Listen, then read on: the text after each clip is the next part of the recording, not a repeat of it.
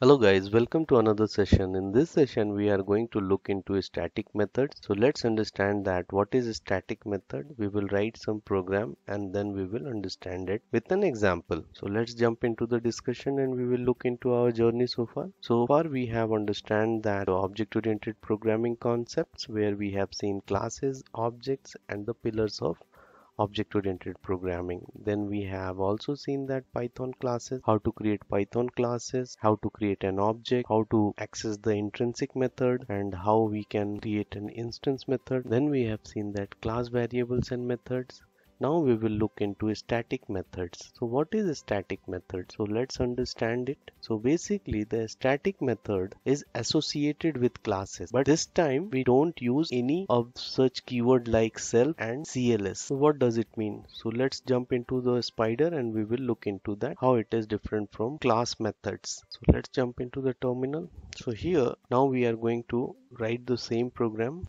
So we will take the copy of that method which we have written earlier. So we will take this class and we will copy it, and then on top of it we will write the static method, and we will understand that what is a static method is.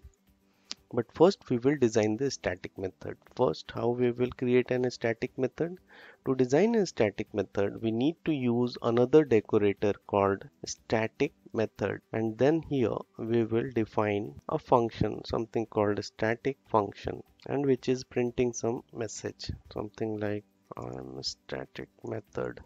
So now understand it what actually it is.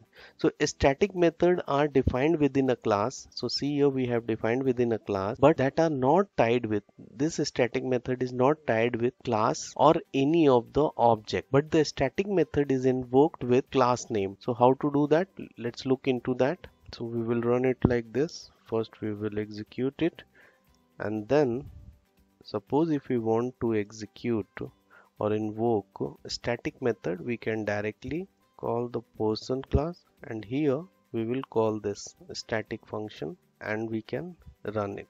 So here it called that I'm a static method.